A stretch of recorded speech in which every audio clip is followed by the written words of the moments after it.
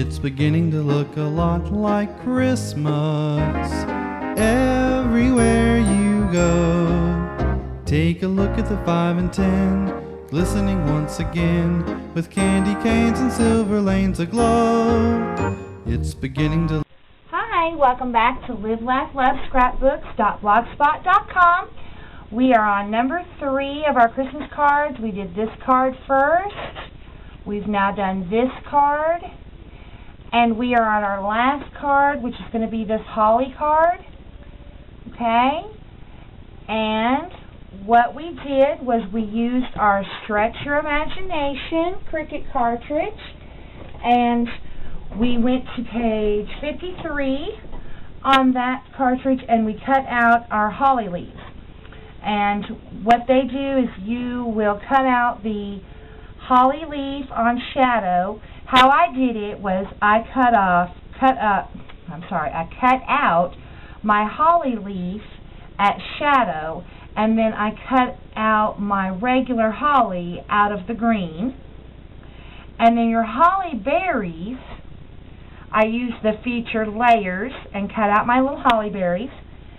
And then when I put it all together, I had this, and then what I did was took red stickles and I colored in completely my holly berries and left them overnight to dry. Okay? Then I took my card that I cut at, I cut this card at 5.5 by 8.5 and scored it at 4 1/4 and ran it through my Cuttlebug, and I don't remember the name of this pattern, but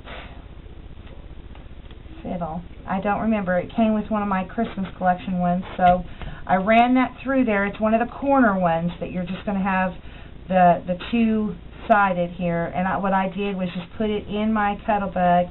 I always face my Cuttlebug words towards me, and I put it in like this, then of course ran it through the machine. Okay? So, you have that done. Now you have your card embossed just laying in front of you. Really, really easy.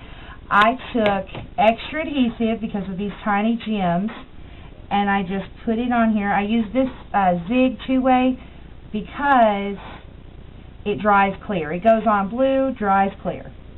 So that was what I wanted to use. I'm really comfortable with this pen, and I like it. And what I did was just did 2 or 3 of them.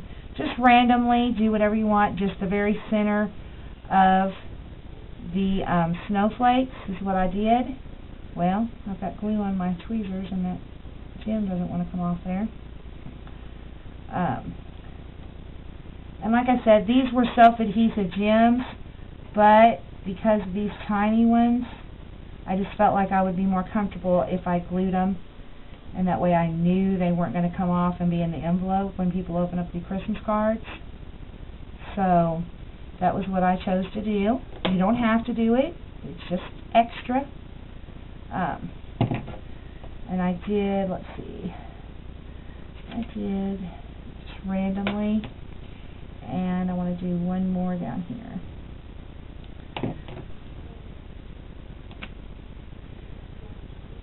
Okay. Alright. Then I took my holly leaves and put some permanent adhesive on there.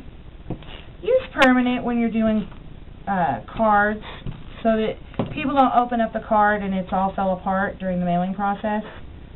So you want it to be sure and make it through. And you're ready to stamp some type of a sentiment on the inside, or print one out on your computer, mat it and put it on the inside, and that card is done. What a beautiful card that is. Little time, very, very easy. So that is our number 3 card of our series of 3.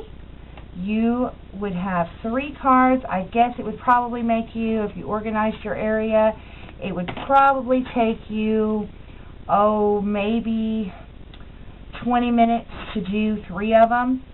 So you now can come up with your own Christmas cards. I really appreciate you joining us. Please watch for future videos. We're doing a lot of Christmas cards. Have a great day. Have a blessed day. Thanks a lot. Bye-bye.